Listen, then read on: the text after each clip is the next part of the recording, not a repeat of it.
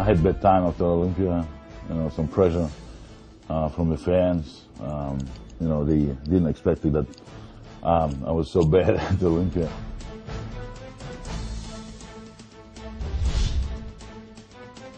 I changed all my preparation style, my workout style. And I think I'm more hungry.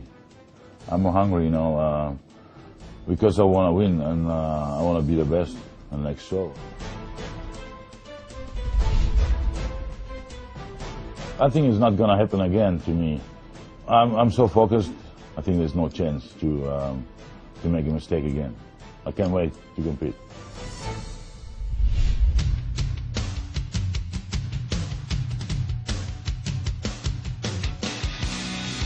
The Mr. Olympia title is everything when it comes to being a bodybuilder. The Olympia title means you were the best. Out of everybody on this planet Earth, you were #1 on that particular day. So it's quite the distinctive title, and it's quite the honor. And a lot more goes into the Olympia title than just merely winning a physique competition. You represent the bodybuilding community to the fans out there.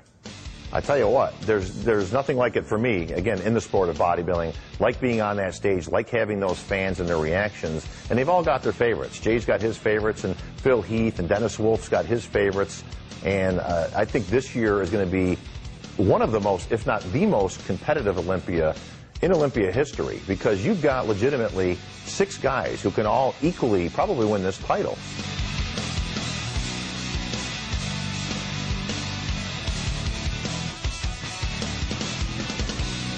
Dennis Wolf has his work cut out for him. He had a down year last year, we all know that.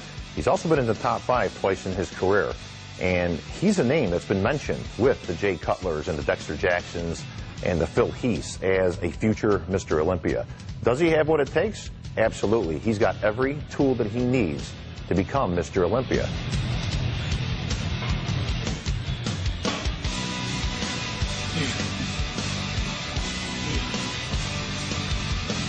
Now the question becomes, can he put it all together on game day? Personally, I think he's got the fire lit up under him. New York was a good showing. Top 3 was fine, but he was looking for a win. He needed that W in the column. And sometimes what motivates the bodybuilder best is actually losing or taking a few steps back. It's easy to get on a winning streak and just think that everything's coming up roses and everything's going to go your way. But the reality is sometimes bodybuilders get complacent in that position. And taking a big step like Dennis did last year, I think, is probably the motivation he needs. He's been in the top 5 of the Olympia, so he's tasted almost victory. He's been there, and that was great.